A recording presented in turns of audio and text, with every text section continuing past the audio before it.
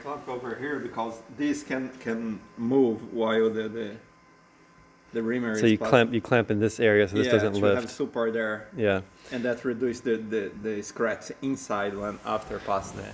Yeah, here you can see the scratches inside and how rough it is inside. It was not finely finished, or it was just drilled once, from what we can tell, and no reamer was passed to finish the inside surface. So now we're going to pass this reamer in there.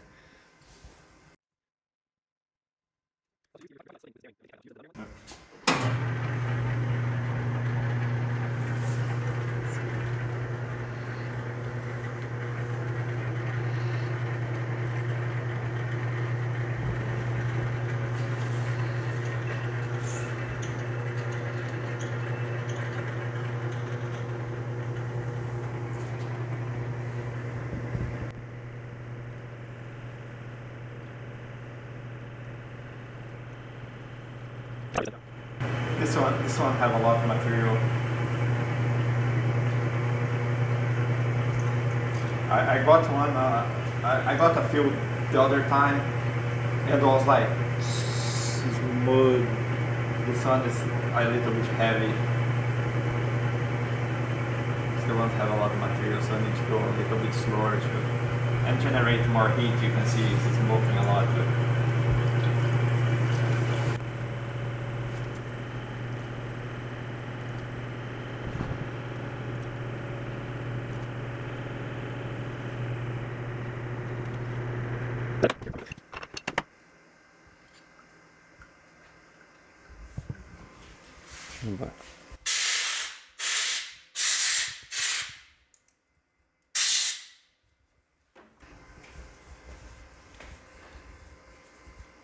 A little bit of rag with alcohol to take the oil to them.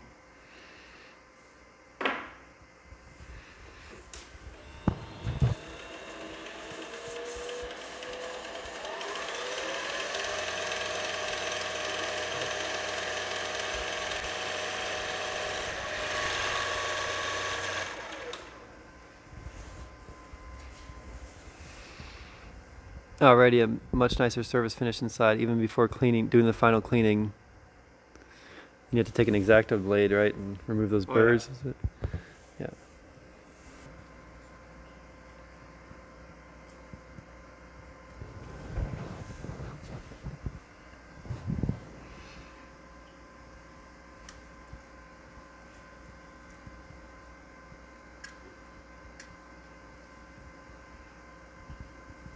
Okay, and then it's just cleaning it out and washing it,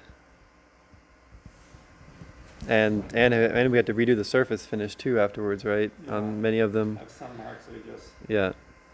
So it made some marks, and we have to go over that again with the abrasive pad. And if the marks are deep enough, some sandpaper, but usually the abrasive pad works, right? Yeah.